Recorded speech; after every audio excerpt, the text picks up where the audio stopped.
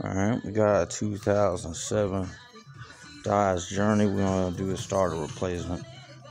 First, we got to take the battery loose, which is behind this tire, behind this wheel well. Alright, I got my cover off, and I'm gonna go ahead and take one side of the battery post off. 10mm socket, wheels 19mm.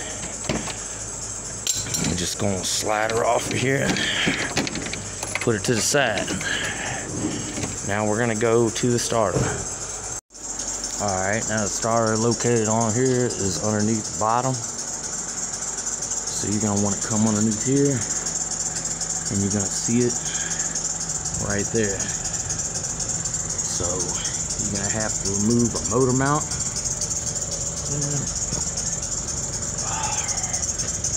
Have to remove this motor mount, 15mm.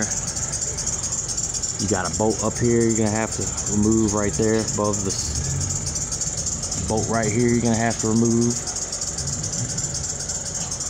and that's it. 3 bolts there, and you may have one hidden one up top up here. All right, and then we'll start out, and I'm also may have to pull this dust cover off. All right, my 3rd bolt is located right there where that cable is for the motor mount, and then I'm gonna get her on down.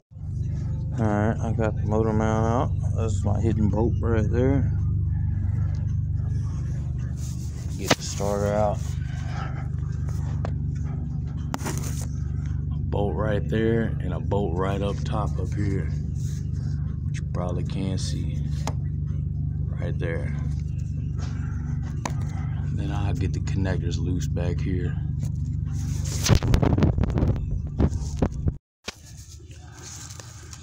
Alright, it's actually 2 connectors. I forgot I had one already unplugged up here, and there's the other one.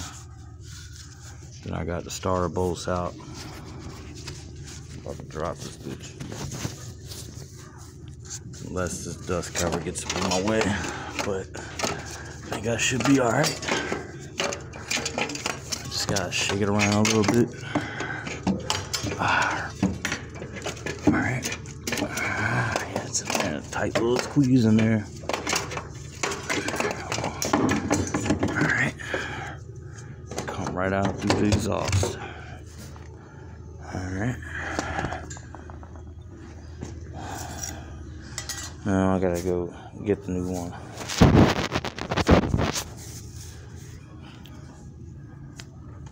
That's your flywheel.